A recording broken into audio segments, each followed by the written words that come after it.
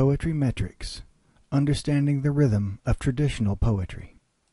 We have four common types of meter: iambic, trochaic, anapestic, and dactylic, but by far the most common is iambic. We also talk about the number of feet per line. The most common arrangement would be trimeter, tetrameter, or pentameter, with 3, 4, or 5 feet per line. What makes a foot?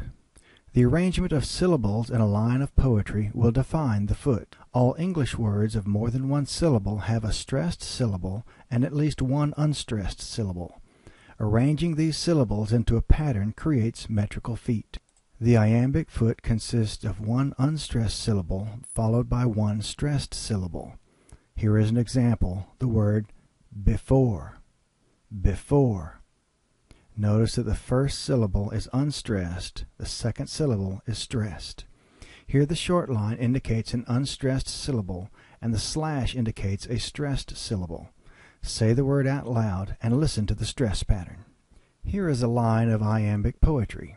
This is the way it works in a line of poetry from Emily Dickinson. Because I could not stop for death. I'll read it again, slowly, overemphasizing. Because I could not stop for death. This line of poetry contains 4 iambic feet, so it is called iambic tetrameter. Again, say the line of poetry out loud and listen.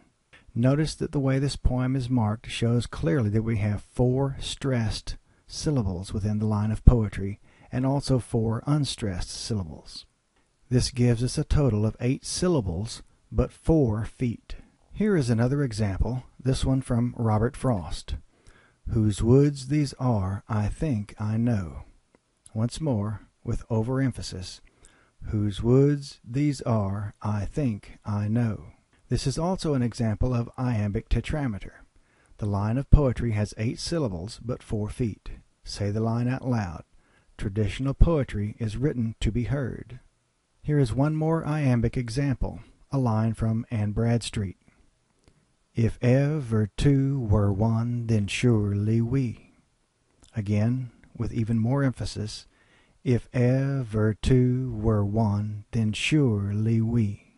This is an example of iambic pentameter. It has 5 feet and 10 syllables. If you are having some difficulty hearing the stresses, try clapping your hands at the stress points, like this. If ever two were one, then surely we. Even though the iambic foot is by far the most common, we can find examples of other types of poetry. Here is an example of the trochaic foot. The trochaic foot has 1 stressed syllable followed by 1 unstressed syllable. The example we have here is the word number. Number. The first syllable is stressed, the second syllable is unstressed. This gives us 1 trochaic foot.